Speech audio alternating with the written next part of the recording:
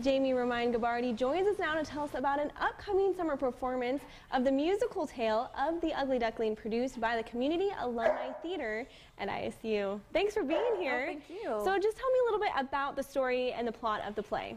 Okay, well, it is an adaptation of the Hans Christian Andersen Ugly Duckling story.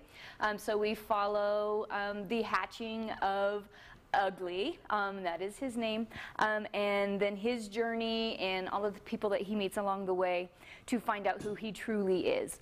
And it's also a really great kind of family story because, of course, his mother searches for him and then they're reunited and they stay together on the farm. So it's about finding who you are, but also keeping in touch with your family and that family kind of relationship. Those are such great lessons in life, Yes. you know. So is it a play for kids, like all ages? It Or is is. it just mostly for adults? No, it is all ages.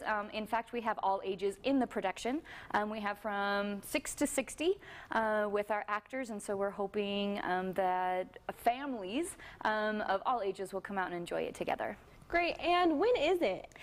It begins this weekend, June 14th, and then it runs the 14th, 15th, 17th, 21st, and 22nd. Okay, great. And where can people go for more information? They can go to the Theater ISU website, or they can also call our theater box office at 282-3595. That's awesome. And just in a couple of sentences, what would you say to the public to maybe come on down, or what do you hope to accomplish with this play?